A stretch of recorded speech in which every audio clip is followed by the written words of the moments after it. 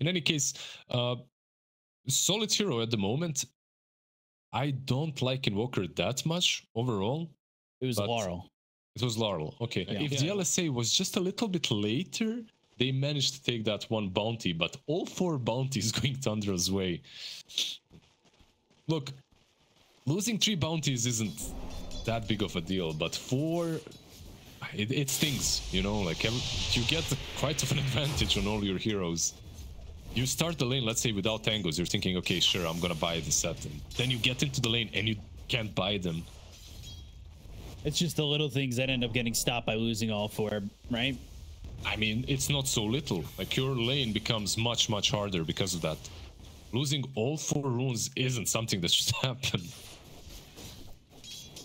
Whitemon working with those drinking buddies, and it's on his courier coming over, a salve and a sentry. Yeah, this is, I feel like, a kill lane on both sides. If you're out of position with Snap, like, you can fall.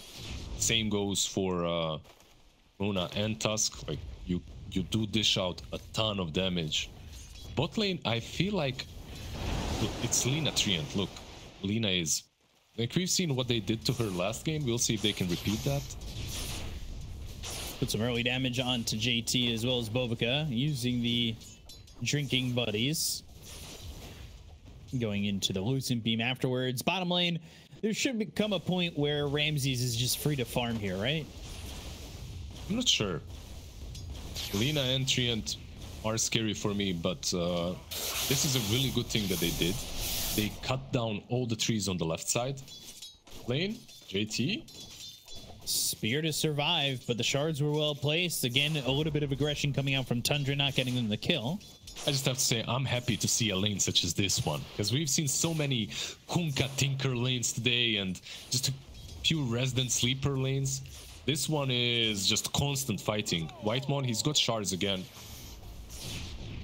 Yeah, I might want to go and then pull over with the drinking buddies if they do find the right opportunity. And honestly, level 3, when you've got the trio of combo there, as there's the drinking buddies, there the shards, good cookie, but JT still gonna die here to Pure, and Tundra's got first blood.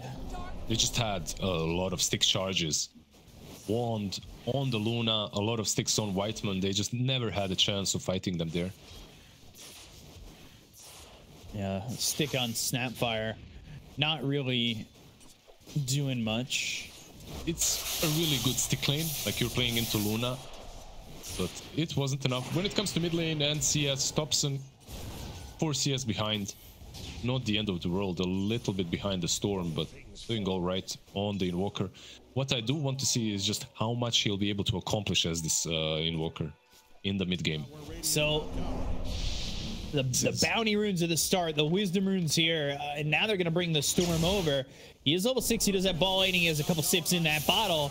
They're trying to get at least something out of this. There's the cookie, and the shards will actually block out JT and Bobica, and I think that'll most likely mean that Nothing to Say doesn't go for a second kill. However, Topson's come over and got a tower out of this. Yeah, they didn't really have any mana to work with there. They might even go here. They have DD on Invoker. Tornado lands, trying to cookie up onto the high ground. Bobica will do so, but the shards are there to get the vision for the snowball, and now they're all locked up at the top, but all 3 come over. Topson is thinking about going into tower range, like he's going mid. Nothing to Say doesn't really have a lot of mana to work with. A Storm is brewing. Like, once they get a singular item on Ramses, they'll be able to completely control the map, it feels like. Yeah. And Ramses is going for that aura build on the Sand King. No Bloodstone, Shivas, nothing like that. He's going straight for the pipe. But if the Tusk is following him, then it's a bit easier. What G2IG need, though, is Boboka's level 6. I think that's like the main thing they need to get right now. Yeah. It completely activates their draft. So with, oh, what was that? Alacrity and Drinking Buddies. I want to see next time what the damage is for Topson. Pure not afraid to even make the rotation here either. Yeah. Hopefully they'll manage to shake this off and get it somewhere. X-Nova down bottom, he did manage to get his ultimate at least. But like the thing is, I don't find it nearly as impactful this game as I find Mortimer's Kisses, because they're just lacking damage. They're seriously lacking it. Maybe if they bring both Lina. Growth Strike, Overgrowth, and there's the Laguna Blade onto Ramses, but they've got that pipe. They'll go to the Walrus Punch, and they will be able to kill this Lina. The arena's down, but it's just too late. The ball lightning in, and they just don't do the damage at the moment. Good God's Rebuke, but the Eclipse comes through from Pure. They'll get themselves a second. They'll look towards the rest. The chase is on to catch one more. X-Nova on the run, throws out that Leech Seed. They do have shards, which will get in front of X-Nova. It's an alley-oop from the Cookie to the Punch, and a kill for Pure, as he's now unstoppable. They also get themselves that Storm as they chase Nothing to Say all the way down, and Topson will get the finishing blow. This was under your tier 2, by the way, that they fought, and it was still impossible for them to take the fight. Not a singular kill. Invoker is just doing massive amounts of work in that engagement. Ramses as well. All he needed to do, honestly, here is pop the pipe, and that's it. His job is done. Meanwhile, on the other side, just not enough. Boboka only hits his level 6 now. Maybe if you had Mortimer's Kisses in this fight, maybe then you can take it, but without it, it was just forced. Certainly rough. That fight completely one-sided, and this smoke again, like they're really trying to make something happen, but no. Whitemon, Invis, another power rune that benefits them. He's pretty tanky, but he ain't tanky enough. Whitemon, though, breaking that smoke, he's happy because Pure was sitting up there top. They go through the jungle, maybe they get the kill on the Luna, and things start to go IG's way. Sand King, though, he is TPing in. He's got Vanguard, by the way, going for that Crimson with the pipe. Is a really difficult skill to make, but maybe doable. Mortimer's Kisses, and he is still alive thanks to the disruption.